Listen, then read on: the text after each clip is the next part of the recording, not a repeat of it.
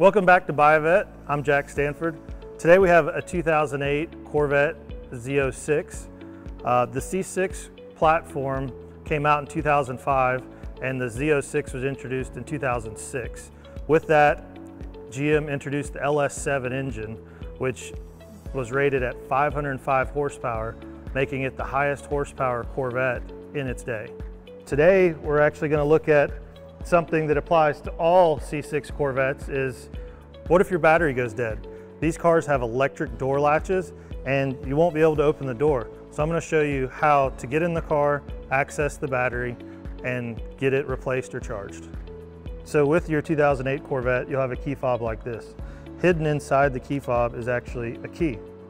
This key will go into the trunk, receptacle down here, and you'll twist it and the trunk opens. So once we're in here, you can access your battery on a Z06 in this compartment. Once we have access to the battery, that'll allow us to either charge it or replace it. Or if you have a C6 base model, the battery will be in the front. So in order to do that, on the side here, you have a cable pull.